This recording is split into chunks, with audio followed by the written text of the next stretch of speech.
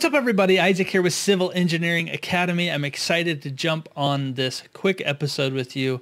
And what I wanted to do is look at 2020 in review and also look ahead to 2021 as to what's going on with Civil Engineering Academy, what we've released in 2022 and some of the fun things that we've done, and then looking ahead at 2021, what we have planned. So this episode is going to be a 2020 in review episode, and it's going to be a fun one, and it's coming right up. All right, what's up? Welcome to another episode of our fun podcast, as well as this video. And one of the things I wanted to look at as we near the end of 2020 is just look at a review of what's been happening in the world of Civil Engineering Academy. Can you believe how fast a year has flown by? Has it been crappy? Of course it has. You know, we've got the great toilet paper shortage of 2020. Hand sanitizer was flying off the shelves. All that fun stuff was just insanity. We've had civil unrest, we've had elections, we've had all kinds of crap thrown at us. It's just been a crazy year. Kids homeschooled now, and you know, wife's going crazy, I'm going crazy. We're all going crazy, okay? That's the truth. But we can always look back, and the mind has an interesting thing of filtering things. And one of the things that it does is it can still find things that we're grateful for. And choosing gratitude helps you psychologically, mentally, physically, spiritually, in all kinds of ways to find gratitude in your life. And so I looked back and I first wanted to start this out and just list a couple things that I was grateful for in 2020, you know, to get the ball rolling a little bit. Plus, there's a really cool quote that I would like to start with, and it's actually by Roy T. Bennett, and it actually says, "Be thankful for everything that happens in your life. It's all an experience." And isn't that true? It's all an experience. So a couple things that I'm personally grateful for that I wanted to share with you. First, despite what 2020 has brought to us with quarantining and all that jazz, I have actually found but more time to spend with family, right? Getting to know my wife and my kids a little bit better, being able to reconnect, taking a break from every lesson and birthday party and aquarium and zoo visit and everything else that's going on in the world in your kids' lives. So taking a breather from all that and just being able to spend time with family was kind of nice, actually. And that's one thing I was grateful for. Another one that I was grateful for is that I was able to spend a little more time in nature. You know, a lot of people are getting outside. My father-in-law, who owns a bike store, couldn't keep bikes on the shelf because everybody's getting outside, which is awesome. So I've done the same thing, and I just have a new appreciation for nature and all that entails. Now, winter's coming. We can still do stuff outside, but that's just one thing looking back that I was really appreciative of. Yeah, nature. All right, the next thing I thought of is technology, actually. The advancements in how we do meetings and everything like this. There's so many tools at our disposal, and it just came out, it seems like these things really got rolling at the right time, where everybody can convert to doing Zoom meetings or doing stuff on Facebook or Skype or whatever it is, Google. All of these tools can help us meet together and talk, right? It's pretty sweet. So technology is another thing that I'm actually really grateful for. It's helped me to stay connected with friends, family, and especially you guys. So it's been fun to do that. So all of those things are things I'm grateful for. Lastly, I am grateful for you guys. If you've been following me on this journey of Civil Engineering Academy and know where we've come from and where we're going and things of that nature, I appreciate you being and joining with us. It's been a fun journey for us. So thank you for joining us. Thank you for being a subscriber, for being a listener, for being subscribing on a podcast episode, or however you found us in this weird world of the internet. I'm thankful for it. So appreciate it. And that are the things that I'm grateful for. All right, having said that, let's get into looking back into 2020. So obviously COVID-19 had some serious impacts with test taking. In fact, we did an interview with the NCEES Director of Exams, and we talked about those changes. So the impacts, they had to cancel an exam. They reopened October's exams. I'm hearing tons of results from people that took the October exam, and those have been fun to hear when they get a passing score. But they opened it up in October, and they couldn't accommodate everybody because of restrictions on how many people could be in a conference room. And so they opened another one up for certain areas in January. So it's been a real crazy time to take an exam. Obviously, that's had effect on Civil Engineering Academy as well, just because people are preparing for these exams at different times and they aren't sure when they should be preparing. And there's just a lot of questions surrounding preparing for your exams. So in the interview I had, you'll find out that things were accelerated, right? The computer-based testing exam was accelerated from going for the PE. It was initially going in 2023 CBT, computer-based testing, and it got bumped to 2022. So it's coming earlier. So if you are studying for the exam, my recommendation, if you want it to be open book for you, and if you can take it, 2021 is going to be your year. 2021. So go check it out and go register. And if you need a course, definitely we're going to talk about that too. So we've had special areas opened up for computer testing. We've had COVID canceled exams, and so it's just kind of been a big mess there. But they are getting things back online. Like I said, October was open, April's, they're moving forward. They know protocols, they know how to be safe now, and things of that nature. So people that, like I said, were reporting to me have come from the course that we offer, which is called the Ultimate Civil PE Review Course. And if you are interested in checking that out, go to civilpereviewcourse.com. All right, speaking of courses, let's get to talking about that. Like I said, I've had a lot of people reach out to me about the exams, and a lot of people have told me that they were able to pass despite COVID and all it brought. They were able to pass the PE exam, and I've kind of wanted to share that experience with everyone else. So if you found yourself taking that exam in 2020, I applaud you. Despite all the life's challenges, you were able to still do it, and I think that's awesome.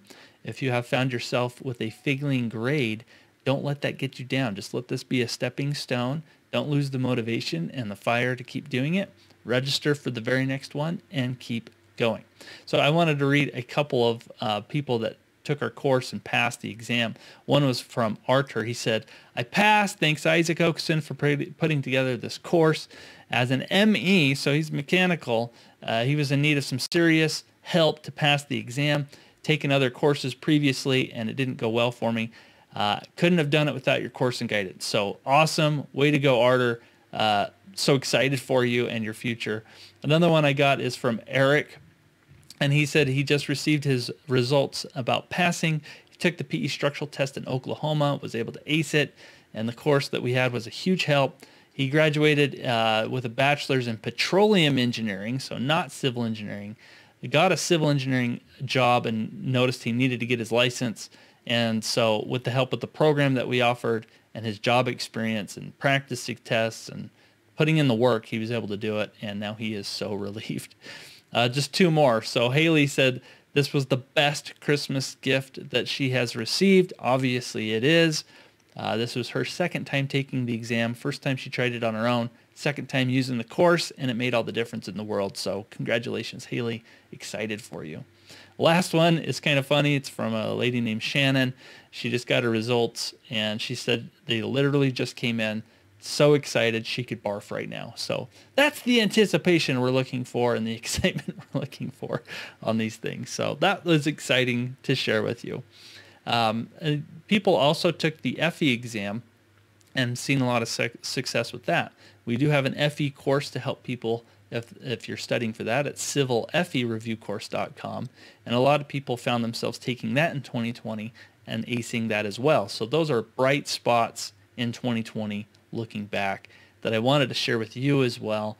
And it's something we have a fun time participating in as we have courses to help people and they report back to us. So pretty fun stuff. So congratulations to everybody that passed the FE and the PE exam.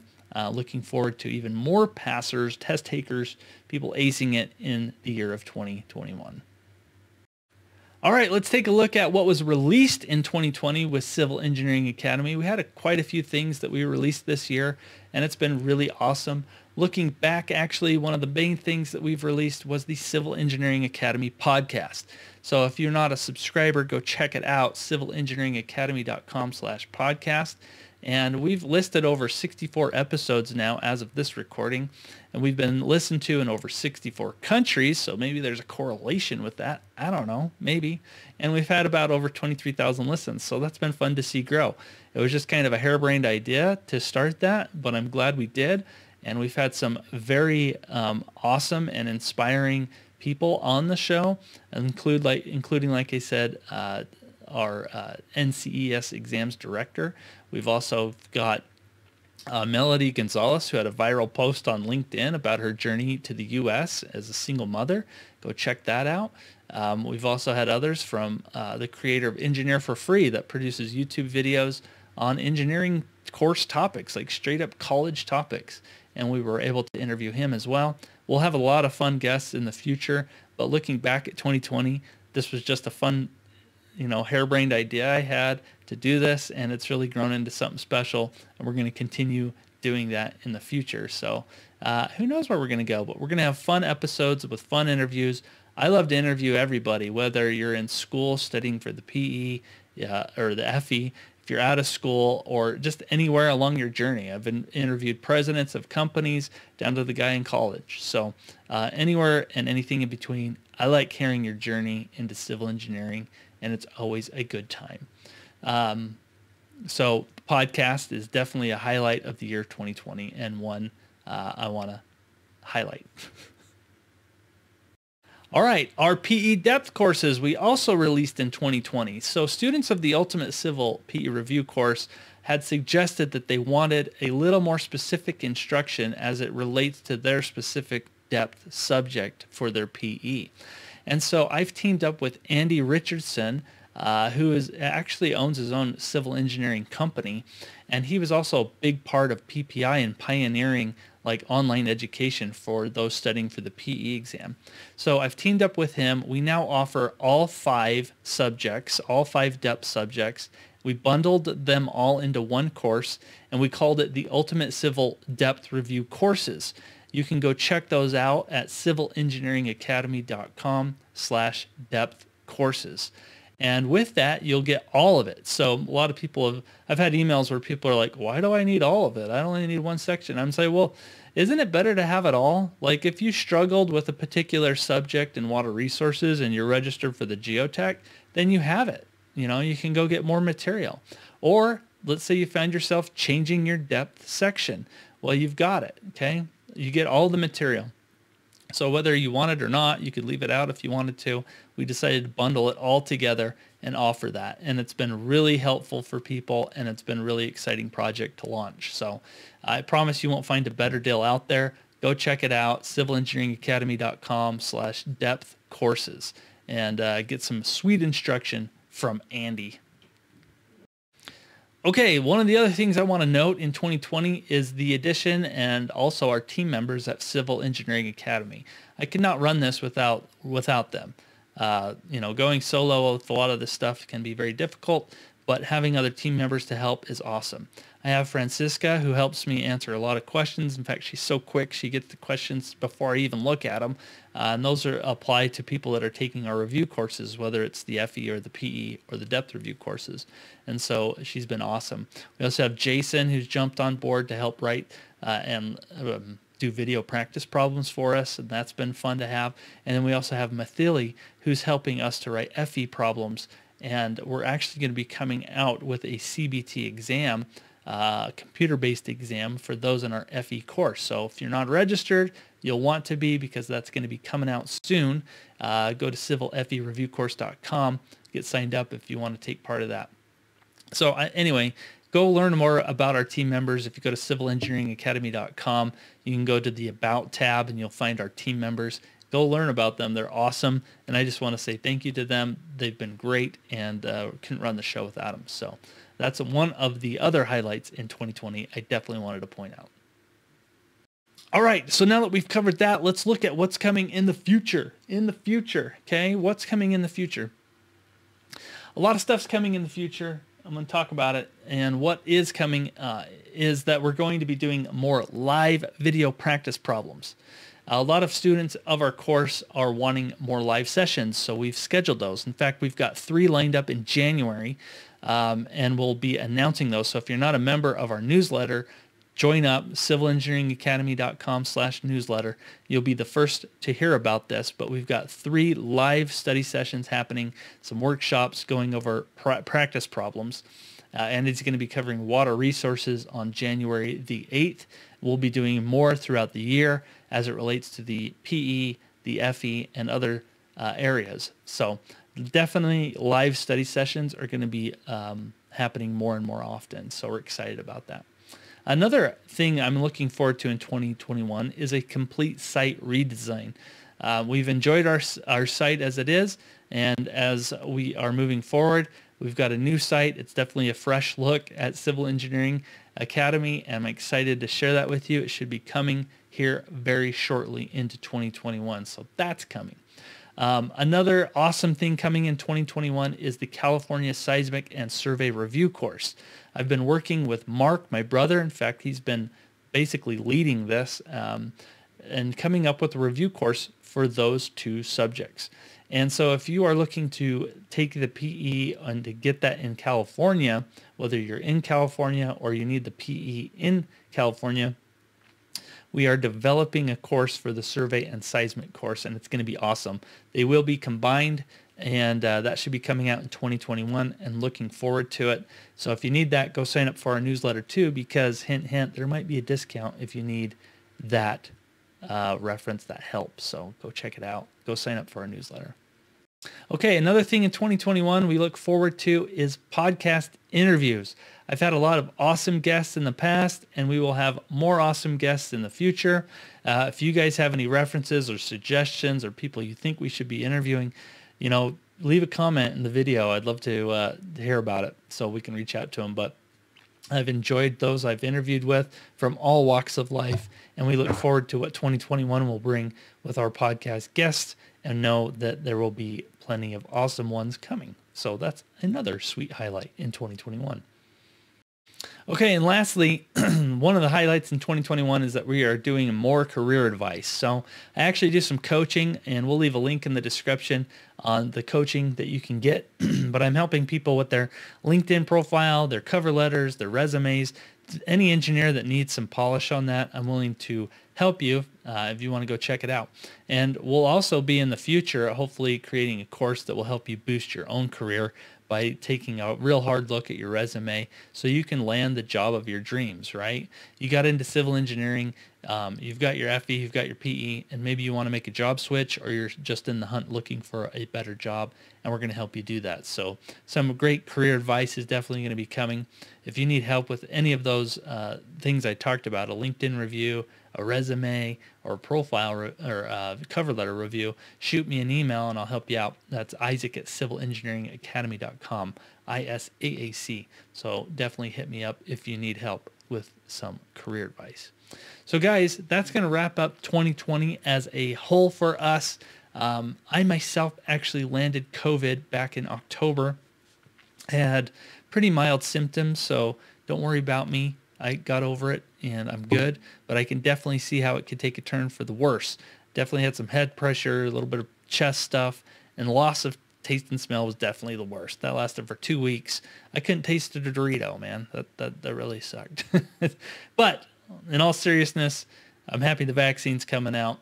I had definitely mild symptoms, but definitely could turn for the worse. But 2020 is getting behind us. We're moving into 2021. I'm excited for that. Taking a look back at things, I can guarantee that you yourself can find a few bright spots in there as well. And hopefully you do that because, choosing gratitude over all the stuff that's happened in your life is definitely a good thing and one that will help you in your life. So guys, thanks for joining me. I hope you enjoyed this little review of 2020 at Civil Engineering Academy. As we look forward to 2021, we have some great things and it'll be very awesome. Thanks for joining me. See you next time. Bye.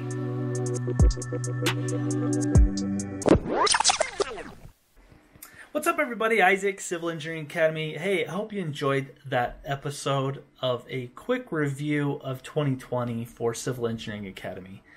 I have some visions and goals of where 2021 will head with this, but I really have no idea where it's headed totally, but we can always try to point in the right direction. But there's going to be a lot of cool stuff coming in 2021, including everything that I mentioned before in the episode. But if you need help with anything related to the FE, the PE, career advice, go to civilengineeringacademy.com, and it's all there to help you. And you can just shoot me an email if you want to commiserate, celebrate, whatever it is. I'm there for you. So anyway, hope you're doing well. Stay safe, and we'll see you in the next one. Bye.